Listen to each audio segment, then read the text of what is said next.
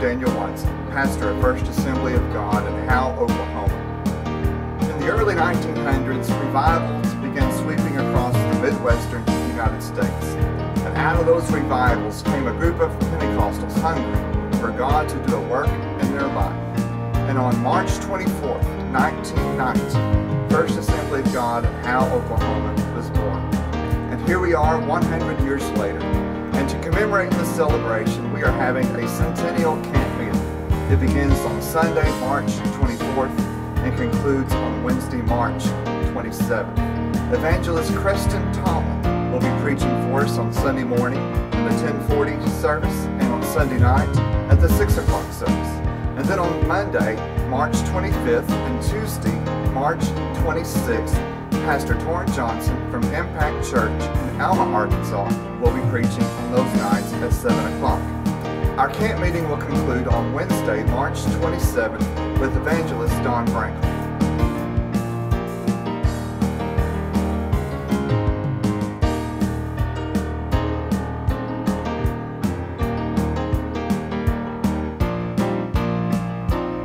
We hope that you can be a part of this camp meeting and pray with us and believe that God will do great and mighty things in this church and in our lives and in our community.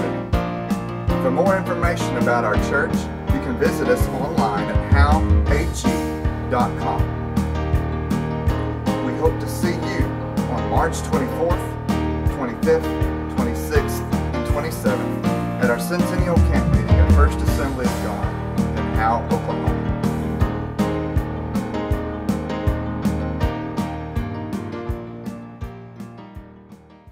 Your Bible tonight, we are reading out of Luke chapter 11.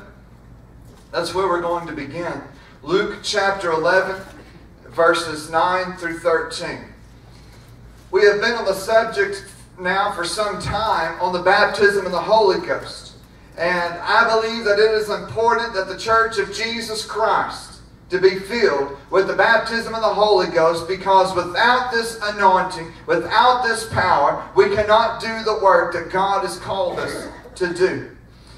If it has been days since you have spoken in tongues, you need to seek the face of God and pray that God would refill you with the baptism of the Holy Ghost. If you have never been filled with the baptism of the Holy Ghost, if you've repented of your sin, you've confessed Jesus as Lord and Savior of your life, you can be filled with the Holy Ghost. Amen. All you have to do is ask. He said, ask and ye shall receive. Just ask for the Holy Ghost. Just lift your hands and ask Him and receive the baptism of the Holy Ghost. We're in Luke chapter 11, verse 9 through 13. The Bible says, and I say unto you, ask and it shall be given. Seek and ye shall find. Knock, and the door shall be opened unto you. Knock, and it shall be opened unto you. For everyone that asketh receiveth, and he that seeketh findeth. And to him that knocketh it shall be opened. Verse 11, if a son shall ask bread of any of you that is the father, will he give him a stone? Or if he ask a fish, will he for a fish give him a serpent? Or if he shall ask an egg, will he offer him a scorpion? If ye then, being evil, know how to give good gifts unto your children, how much more shall your heavenly Father give the Holy Spirit to them that ask Him? In this passage of Scripture tonight, Jesus is instructing the disciples how to receive the baptism of the Holy Ghost. And tonight, I want to look at several different contexts of Scripture, the biblical way that we receive the baptism in the Holy Ghost. See, there are four different contexts of Scripture. Not four different ways, but there are four different contexts of Scripture that show and teach how we are filled with the Holy Ghost. First of all, we receive the baptism of the Holy Ghost when we spend time in prayer. You cannot receive an anointing, you cannot receive the power of the Holy Spirit unless you are first spending some time in prayer. The baptism of the Holy Ghost is what happens as a result of praying a fervent prayer when you're seeking the face of God. Jesus was teaching the disciples how to pray. In Luke chapter 11, verse 1, the Bible says, it came to pass that as he was praying, speaking of Jesus, he was praying in a certain place, when he ceased, one of his disciples said unto him, Lord, teach us to pray, as John also taught his disciples. And in Matthew chapter 6, verse 5 through 13, the Bible records a time when Jesus was teaching the disciples how to pray. How many of you know it is important that we, as children of God, learn how to pray? Brother Brankel was telling us a story one time when we had our Timothy class at Van Buren, and he was telling the story about Jim Cymbala. Many of you have heard of Jim Cymbala, who pastors the great Brooklyn Tabernacle Church in New York. But for many years, he had the same 17 people attending his church every week. He would show up for church the next week.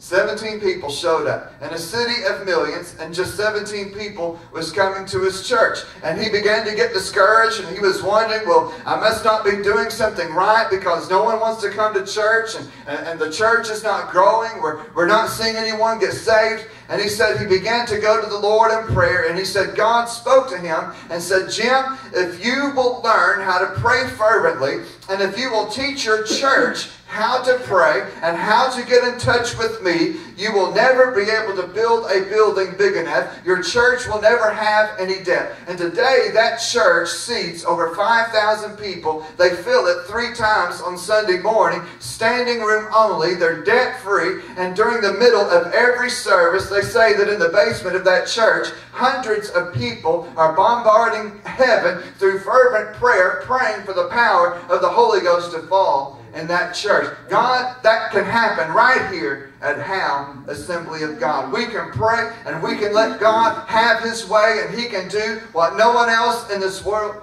can do. But Jesus was teaching His disciples how to pray.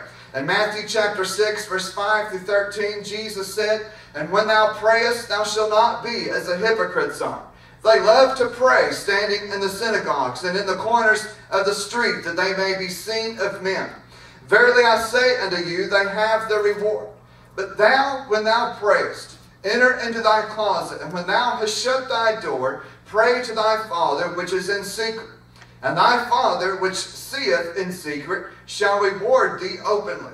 But when you pray, use not vain repetitions, as the heathen do, for they think that they shall be heard for their much speaking. Be not ye therefore like unto them.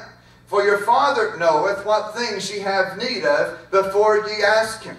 After this manner, therefore, pray ye, Our Father, which art in heaven, hallowed be thy name. Thy kingdom come, thy will be done in earth as it is in heaven. Give us this day our daily bread, and forgive us our debts as we forgive our debtors. And lead us not into temptation, but deliver us from evil. For thine is the kingdom, and the power, and the glory forever. Amen. Jesus knew about the power of prayer, and He was trying to convince His disciples about the importance of prayer. Because when we pray, our prayer of faith can move the hands that have created this universe. When we pray, we can move the hands that have made the mountains. We can move the hands that made the valley. We can move the hands that holds this world in place when we pray. Luke chapter 3, verse 21 and 22. It's talking about when Jesus was baptized and He was anointed with the Holy Ghost. The Bible says when all the people were baptized, it came to pass that Jesus also, being baptized and praying, the heavens were opened, and the Holy Ghost descended in a bodily shape like a dove upon Him. And a voice came from heaven which said, Thou art my beloved Son, in Thee I am well pleased. The Apostle Paul was a man who was praying when he was filled with the Holy Ghost. And the Bible records his experience in Acts chapter 9, verse 11. The Bible says, And the Lord said unto Ananias, Arise and go into the street which is called Straight, and inquire in the house of Judas for one called Saul of Tarsus. For behold, he prayeth, and hath seen in a vision a man named Ananias coming in and putting his hand on him, that he might receive his sight. Then Ananias answered, Lord, I have heard by many of this man, how much evil he has done to thy saints at Jerusalem. And here he has authority from the chief priests to bind all that call on thy name. But the Lord said unto him, Go thy way, for he is a chosen vessel unto me, to bear my name before the Gentiles and kings and the children of Israel. For I will show him how great things he must suffer for my name's sake. And Ananias went his way and entered into the house, and putting his hands on him and said, Brother Saul, the Lord, even Jesus that appeared unto thee in the way as thou camest, has sent me, that thou mightest receive thy sight and be filled with the Holy Ghost. And immediately there fell from his eyes as it had been scales, and he received sight forthwith, and arose and was baptized. Prayer is the key.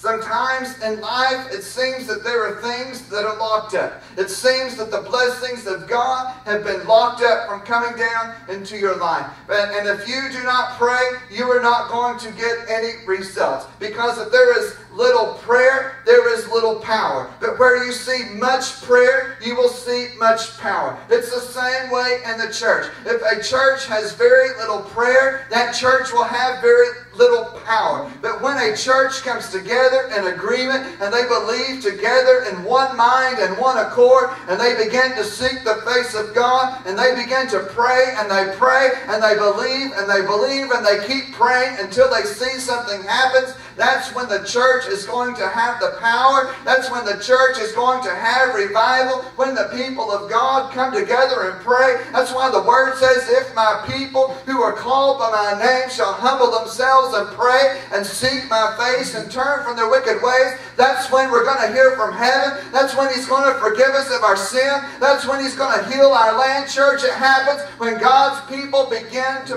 pray. We must be a praying church. Prayer is the key to unlock the blessings of God. It is important that we learn to pray according to the Word of God.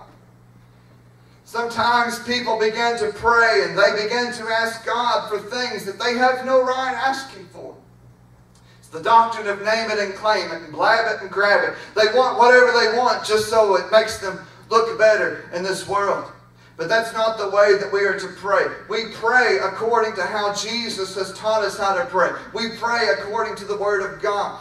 Jeremiah chapter 29 verse 13 says, And ye shall seek me and find me, when ye shall search for me with all your heart. Isaiah chapter 40 verse 31 says, They that wait upon the Lord shall renew their strength. They shall mount up with wings as eagles. They shall run and not be weary. They shall walk and not faint. In 1 Timothy chapter 2 verse 8, Paul said, I will therefore that men pray everywhere, lifting up holy hands, without wrath and doubting. In Psalms chapter 28 verse 2, Hear the voice of my supplications, when I cry unto thee, when I lift up my hands toward thy holy place. Yes, when we come together and pray, it's great that we come and we humble ourselves and we pray and we kneel at an altar of prayer and we seek the face of God. It's when we become humble before Him. That's when He begins to lift us up. It's when we humble ourselves before God and we begin to seek the face of God. That is where we will find Him. It's when we will humble ourselves before Him. That's when salvation of our soul can take place. We must humble ourselves before Him, or we will never see the kingdom of God. But sometimes there comes a time in our life when it's time that we stand up, when we lift up our head and we begin to receive the blessing that He has for us. That's when we lift up our hand in total surrender and say, Lord, I am here in your presence, and we have repented of our sin, and we have turned from the things of this world, and we have come for one purpose, and that is to see God bless us, to fill us with His power, to fill us with His love, to anoint our soul, and to fill us from the top of our head to the sole of our feet with the baptism of the Holy Ghost and the evidence of speaking in tongues in Jesus' name. Amen.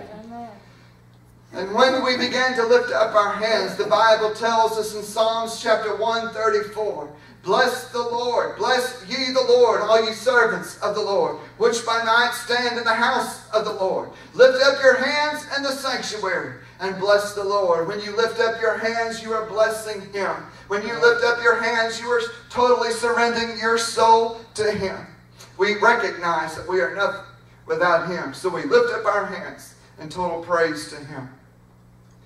So the baptism of the Holy Ghost is received in the context of prayer. Also, the baptism of the Holy Ghost is received when we are in obedience to the Word of God. Amen. God has called each and every one of us in this room to be a witness. You may not be able to go out and knock on doors. You may not be able to teach in a Sunday school class. But everyone can live a life according to the Word of God. You can be a living example. You can be a living sacrifice. And people can see the way that you live your life. They see your lifestyle of prayer. They see your attitude. And they hear the words that you speak. They may even hear you when you pray at work. And when you are acting like that, you are being in obedience to the Word of God. And you are living an example of what a true Christian is to be like. We must be a witness. Jesus has commanded us to tarry and to pray until we are endued with power on high, because He wants to fill us with an anointing.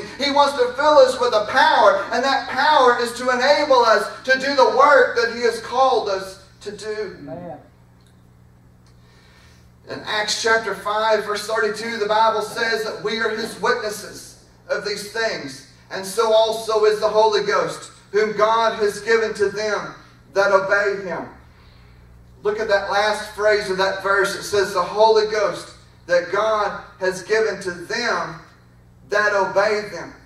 If a person is disobedient, they're not going to receive the baptism of the Holy Ghost. See, we are called by God to be a witness of Jesus Christ. And the Holy Ghost is the one who enables us and empowers us to become that witness. And He is given only to people that obey God. And so to make a long story short, the fact is this. If you are disobedient to God, if you are being disobedient to what the Word of God says, you're not saved. You must be obedient. Salvation is more than just coming to the altar and praying a prayer of faith and going back to your seat. You must be obedient to the Word of God. You must do what the Word of God tells us to do. In Paul's letter to the Hebrews, he writes about the principle of obedience. In Hebrews chapter 5, verse 7 through 9, he's speaking of Jesus and says, who in the days of His flesh, when He had offered up prayers and supplication with strong crying and tears unto Him that was able to save him from death, and was heard in that he feared. Though he were a son, yet learned he obedience by the things which he suffered. And being made perfect, he became the author of eternal salvation unto all them that obey Him. The way of obedience is the way of a Christian life. Jesus was obedient to the Father. He was praying in the Garden of Gethsemane. Father, if it is possible, let this cup pass from me. But He didn't stop there. He went on to say, nevertheless, not my will, but Thy will be done. He understood the principle of dying on the cross to save mankind from their sin. He knew that without the shedding of blood, there would be no forgiveness of sin. So Jesus humbled Himself. He became obedient to death and the death of the cross. And so because He was obedient, He became the author of eternal salvation. You see, we must understand this fact that Jesus Christ has suffered and He has died on the cross for us. And unless we are obedient to Him and unless we follow His Word, we're not going to experience eternal life. See, disobedience is what brought sin and darkness into this world in the first place. See, it separated us from God. But Jesus died on the cross. He humbled Himself. He went to the cross. And the way was opened up to you and I because of the obedience of Jesus Christ. And so the way is now there. The way is open for you and for me. And Jesus is the way. He said in John 14:6, He said, I am the way, the truth, and the life. No man comes unto the Father but by me. Where does this obedience come from? It comes from our faith. It's by our obedience we walk in the way of righteousness, step by step, listening to what God has told us to do and living according to the Word of God. And God gives the Holy Ghost to those who obey Him. And so we must be obedient to the Word of God. We must obey what Christ has commanded us to do. You see, the message of the gospel of Jesus Christ is so simple, but yet we fail to obey what He teaches us to do. There are many principles in the Word of God that a lot of people in the world that call themselves a Christian are disobeying. Did you know it's a commandment in the Word of God to pay tithes?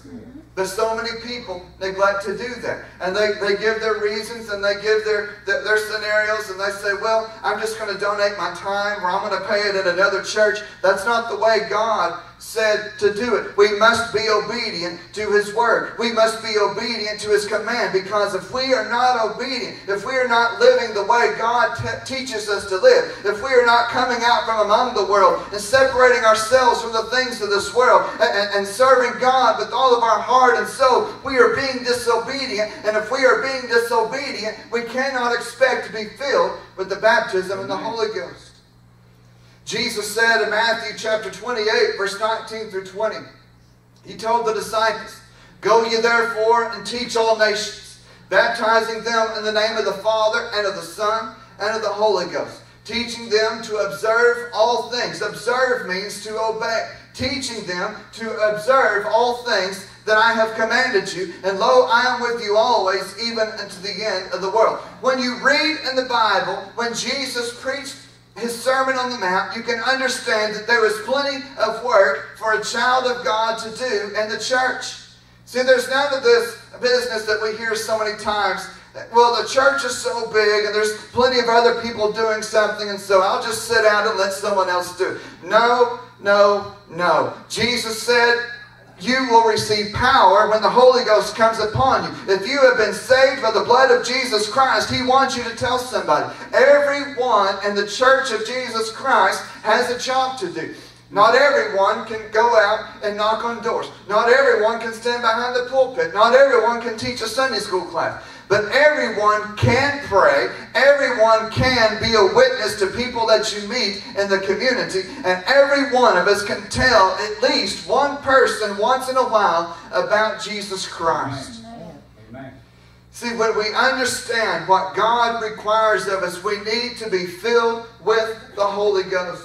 James chapter 2, verse 14 through 26 makes it clear about how we should be obedient to the Word of God. In verse 14 he says, "What does it profit, my brethren, though a man say he has faith and has not works? Can faith save him?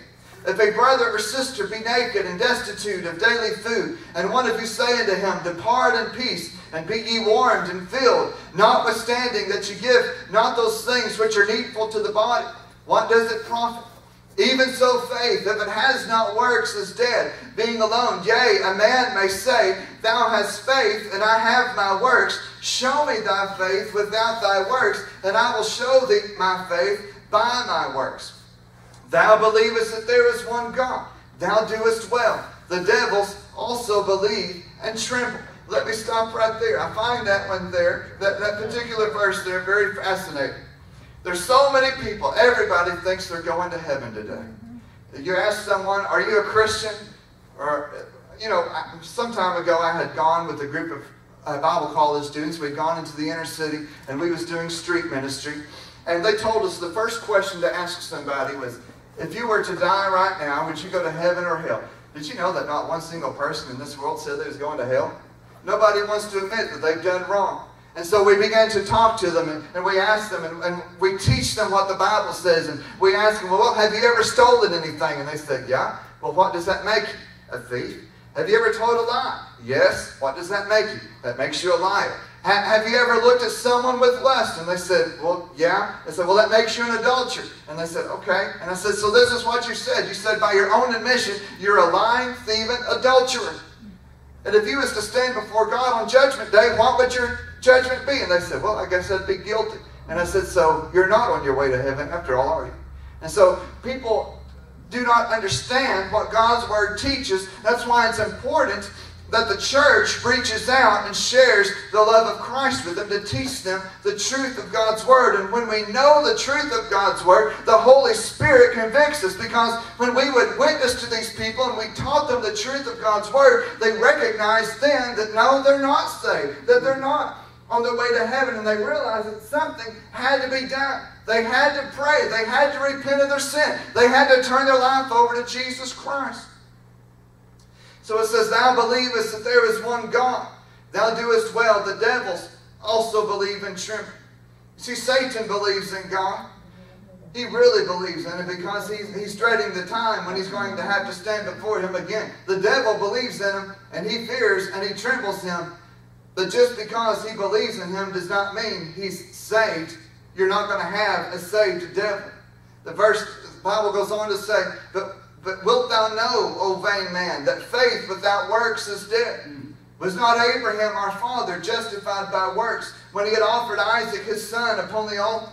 Seest thou how faith wrought with its works, and by works was faith made perfect?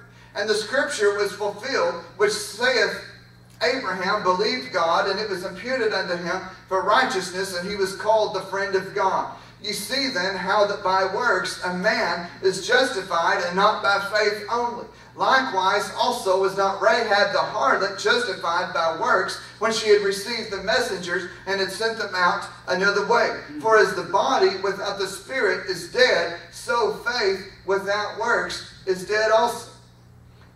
And sometimes I wonder, does anyone in this world have a clue what it means to be obedient to the Word of God?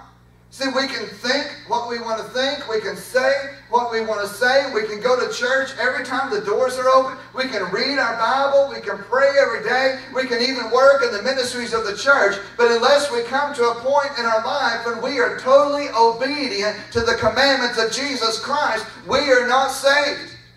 We must be obedient to His Word. Going to church is not what saves us. Singing in the choir is not what saves us. It's our obedience to Him when we repent of our sin and we turn from the sinful lifestyle. We voluntarily abandon that sin. We turn the other direction. We go a new direction, and we obey Him and we serve Him with all of our heart. And unless we do that, we're not saved. Amen. And so Jesus explains the principle of being obedient to His commandments. And I like this verse in John chapter 14, verse 15 through 25. This is what Jesus said. It's a conditional. Salvation is a conditional lifestyle. He said, if you love me, keep my commandments. And I will pray the Father, and He shall give you another comforter, that He may abide with you forever. Even the Spirit of truth, whom the world cannot receive, because it seeth Him not, neither knoweth Him, but ye know Him, for He dwelleth with you, and shall be in you. I will not leave you comfortless. I will come to you yet a little while, and the world seeth me no more. But ye see me, because I live, ye shall live also. At that day ye shall know that I am in my Father, and ye in me, and I in you. He that hath my commandments and keepeth them, he it is that loveth me. Did you hear what he said? He said, he that has my commandments, he it is that loves me. And he that loves me shall be loved of my Father, and I will love him, and will manifest myself to him. Judas saith unto him, not Iscariot, Lord, how is it that thou wilt manifest thyself unto us, and not unto the world? Jesus answered and said unto him, if a man love me, he will keep my words. Amen. And my Father will love him, and we will come unto him, and make our abode with him. He that loveth me not, keepeth not my sayings. And the word which ye hear is not mine, but the Father's which sent me. These things have I spoken unto you, being yet present with you. So in order to be filled with the baptism of the Holy Ghost, church, we must be obedient to the commandments written in the Word of God. Amen. So we receive the Holy Spirit when we're spending time in prayer. We receive the Holy Spirit when we're being obedient to the Word of God. Also, we receive the Holy Spirit when we are being humble before God. Mm-hmm. We cannot receive the Holy Spirit if we are full of pride and envy.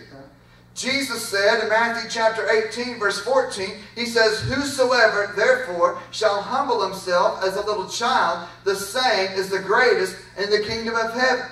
In James chapter 4, verse 6, Jesus said, but He gives more grace. Wherefore He saith, God resisteth the proud, but gives grace unto the humble. In James chapter 4, verse 10, humble yourselves in the sight of the Lord, and He shall lift you up. in 1 Peter chapter 5, verse 6, humble yourselves, therefore, under the mighty hand of God, that He may exalt you in due time. We've been talking about on our Wednesday night Bible study a few weeks ago on overcoming hindrances to receiving the baptism in the Holy Ghost. And the first thing that we need to overcome in our life is pride. So many people have so much pride built up, and they're afraid of what someone's going to think about them. They're afraid that someone may criticize them or think that they're being too emotional, and they think, well, I just want to get the Holy Ghost in a dignified way. I don't want to get all emotional. I don't want to shed all of these tears and make a mess up here at the front. Church, we must get beside all of that emotion and learn to humble ourselves before God and just get over it, and just understand that if God be for you, who can be against you? If God wants to fill you with His power, let Him fill you. Don't worry about what you look like. Don't worry about what it sounds like. You just let go and let God have His way and humble yourself before Him and let Him lift you up. Sometimes it's difficult, though, for us to embrace the idea of going in front of the church and lifting up our hands and everyone watching us. That's why a few weeks ago when I gave the altar call, I told Sister Alyssa to turn the TV camera off. I don't want anyone to feel like they're being intimidated and being put on display. And we edit these services, and whenever we give the altar call, we cut the tape and we edit it. We don't show that on there because this is a personal time between us and God. And I want you as a church to realize that even though, yes, we're trying to put our services out there so the world can see. The world needs to see what Pentecost is. But at the same time, we are not trying to hinder a move of God in this church. Don't worry about what people out there think about us. If they're going to laugh at us, they're going to laugh at us anyway. You see, they're already accusing us of being Pentecostal. They already think that we're in here running the aisles and shouting and jumping the pews. So why do we let them down sometimes? We're afraid that people are going to think that we're just showing out. We're afraid that someone's going to make fun of us and call us a holy roller or we're super spiritual. Church, we need to let go of all of that criticism and just let God have His way in our life. Amen. One day the disciples of Jesus were talking among themselves, and some of them were probably boasting about what they have been doing in the ministry. And while I'm out on this limb, I always believe in giving credit where credit is due. We have a wonderful, wonderful church here. In fact, to me, this is the greatest church that I know of. But this church is not what it is today. Listen carefully. It's not what it is today because of me.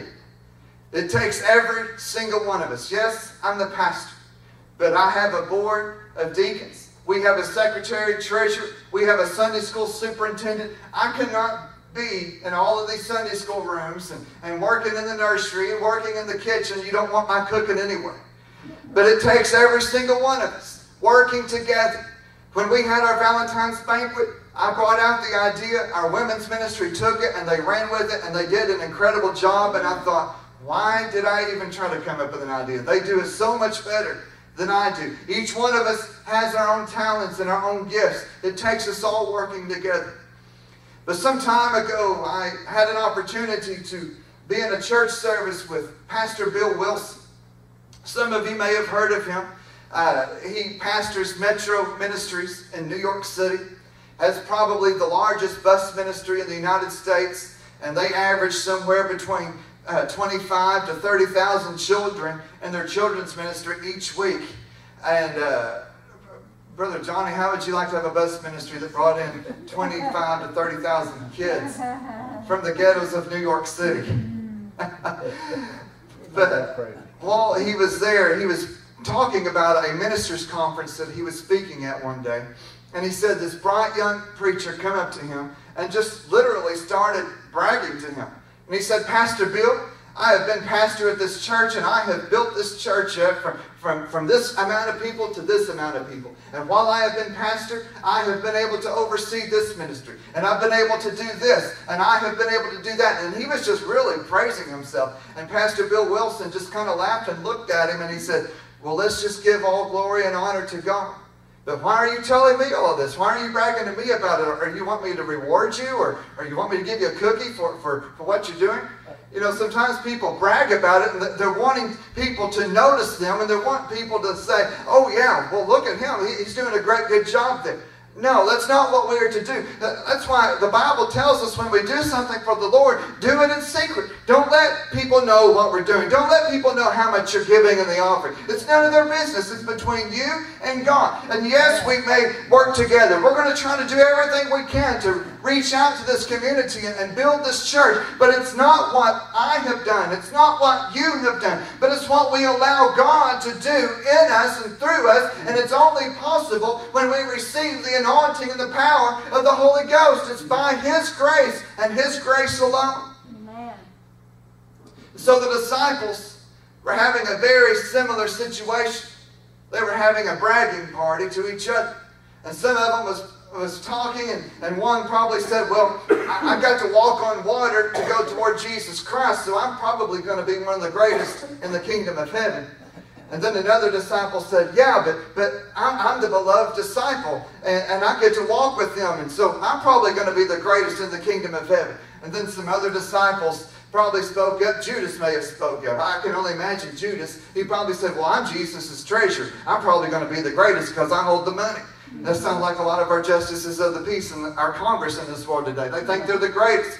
But so they got to arguing and just could not come to an agreement. So they thought, let's just take it to Jesus and we'll ask Jesus which one of us is the greatest in the kingdom of heaven. Yeah. I love his response to them. Amen. They asked him, and they're coming up to him. They probably all ran up to him and almost knocked him over. I can only imagine what it would be like. And they said, Lord, which one of us is the greatest? Is it me? No, Lord, is it me? Which one of us is the greatest in the kingdom of heaven? Jesus just put his hands up for a second. I'm sure he trying to calm them down. Called a little child over to him. Set that little child beside him. And he said, unless you humble yourself like this little child, unless you humble yourself like this little child, you're not going. Right. Think about that. He put them in their place. It's not about what we do. Amen. It's about him. Amen. It's him. He's the one. It's his church. It's not our church. Jesus said, upon this rock I will build my church. It's his church. It's his Father's house. In the book of Revelation, one of the most tragic stories that I've ever seen of a church. I've got off of my outline, but I'm going to step out here. Because we're seeing it so many times in the church world today. Brother James, if you'll go out that door for just a second. Stand on the other side of that door. He said, behold, I stand at the door and knock. If anyone hear my voice and open the door. James, if you'll knock on that door and keep knocking until someone opens that door. But when we look in the Word of God and he says, behold, I stand at the door and knock. He's not talking about he's knocking at the door of a sinner. He's talking about the church. How did we get to a point where Jesus was having to stand on the outside of the church doors knocking on it? You see, we've got so situated in our churches with our entertainment and with our games and our philosophies and our own vain teachings and our self-help programs that we put Jesus aside, and we no longer preach a message of repentance, and we no longer teach a message of holiness, and we no longer tell people that without holiness no man shall see the Lord. We do not tell people that they need to repent or else they're never going to see the kingdom of God. We never tell people that they need to be born again or else they're never going to receive eternal life. And all the time Jesus is there. He's trying to get into the church, but the church has put Jesus down. And he's standing outside the doors of the church. He said, if anyone will hear my voice, if anyone will hear my voice and open the door, I will come into him and I will sup with him and he with me. Church, we need to let this world know that this is the church of Jesus Christ. This is a house of worship. This is a place where the lost can repent and sinners can be saved and the hungry can be filled and the thirsty can be satisfied. This is a place where people can receive the baptism of the Holy Ghost, where the sick can be healed, where lives can can be changed and people can be set free by the power of God Almighty. We must humble ourselves and we must allow God to do the work in our life that He wants to do. Hallelujah. Can we stand together across the sanctuary? Come, Holy Spirit, we need. Come, Holy Spirit, we pray. Come in thy strength and thy power. Come in thine own gentle way. Church, if we can just get to a point in our life where we are just being obedient to the Word of God and we yield to His blessings and we surrender our will to Him, He will fill us with His power. He will fill us with His baptism of the Holy Ghost. If we will submit to Him and humble ourselves to Him and seek His face, He will heal us. He will bless us. He will fill us with the baptism of the Holy Ghost. Can we come to this front and let's lift up the name of Jesus and let's surrender to Him and praise His name, for He is worthy of all praise. Yesterday, today, and forever. He is worthy of all of the praise. Hallelujah to your name, Jesus. Come, Holy Spirit. Come, Holy Spirit. Come, Holy Spirit, I need Thee. Lord, come, sweet Spirit, I pray. Lord, come in Thy strength and Thy power.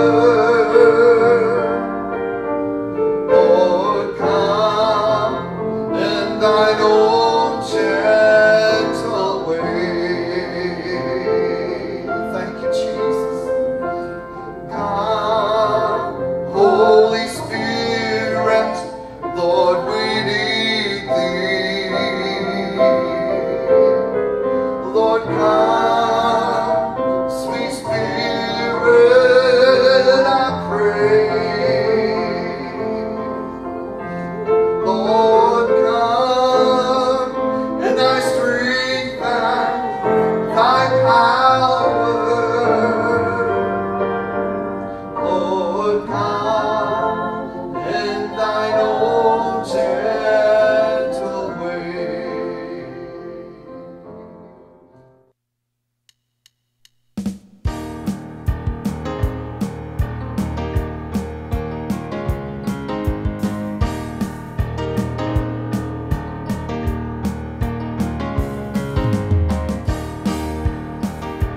Hello, I'm Daniel Watson, pastor at First Assembly of God in Howe, Oklahoma. In the early 1900s, revivals began sweeping across the Midwestern United States. And out of those revivals came a group of Pentecostals hungry for God to do a work in their life. And on March 24th, 1990, First Assembly of God in Howe, Oklahoma was born. And here we are 100 years later. And to commemorate this celebration, we are having a centennial camp meeting. It begins on Sunday, March 24th and concludes on Wednesday, March 27th. Evangelist Kristen Tomlin will be preaching for us on Sunday morning in the 1040 service and on Sunday night at the 6 o'clock service.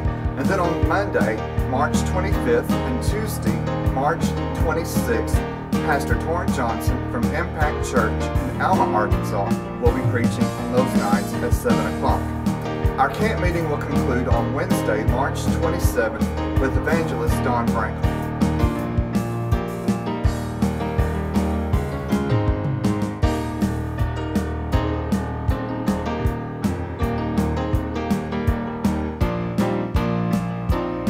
We hope that you can be a part of this camp meeting and pray with us and believe that God will do great and mighty things in this church and in our lives and in our community. For more information about our church, you can visit us online at howhe.com. We hope to see you on March 24th, 25th, 26th, and 27th at our Centennial Camp meeting at First Assembly of God in Howe, Oklahoma.